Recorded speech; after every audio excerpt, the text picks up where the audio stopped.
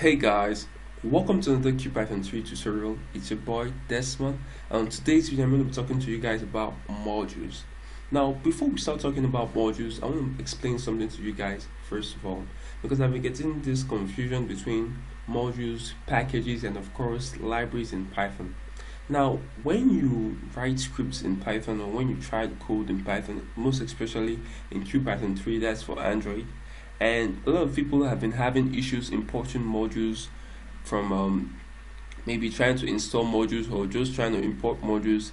They have been getting different errors. Well, not all modules in Python can work on Qpython 3 because there are specifically some modules that work on Windows.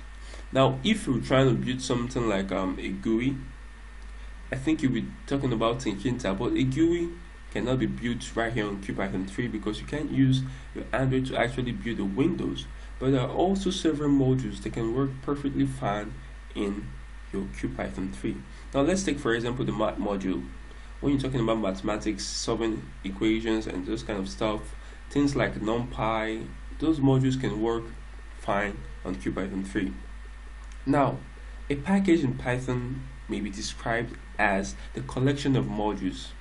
Now remember, a module is a script in Python, simply a script.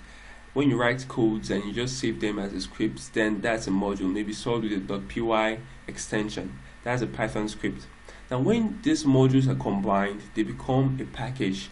Now say you wanted to install, let's say pandas. When you try to install pandas, sometimes you get the collection of the NumPy and some other modules joining it to give you the whole pandas module.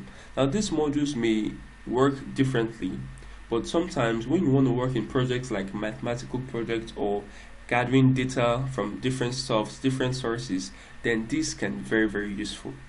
Now let's head on to a Python library.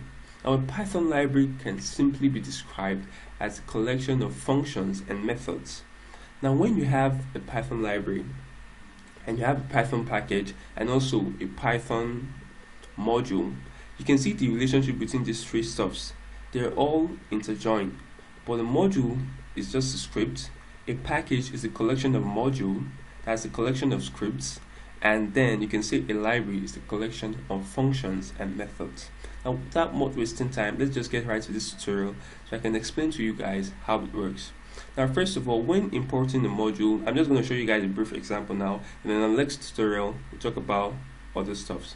Now when importing a module in Python, let's say there's a module called math, we all know that already, so I'm going to try to import a module. Now when you try to import a module, you get something like import, and this is a keyword, so that's the green color right here, and you try to, in case you guys didn't notice, I kind of upgraded my Android. That's where you're seeing this kind of stuff here. Some stuff has changed, and you're trying to import a math module, let's say math. Now when you import this module right here that's named math is a script in Python that is stored inside here in Qpython 3. Now we can use this module in several ways, but I'm just going to show you guys a brief example. Now let's say math dot square root, and then open parentheses, and then close it up. Yep. Now when you try to do this and you had the 25 inside of here, now this is going to look for the square root of this number, and of course I have to print this out, so let's just do that. print and that. Yeah, so it's been long since I used this module, so forgive me if I get any errors. If I don't, then we're good to go. But let's see.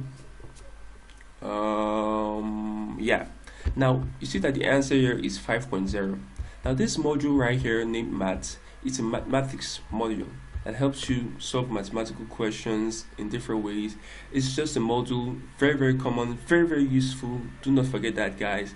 And there are other uses you can use modules to do, Python packages. I'll talk to you guys on this in the next video, but for now I'll see you guys next time. Hit that like button, share, subscribe, and your name might be in my next video. Thank you all for watching. I'll see you guys next time. It's TechMond.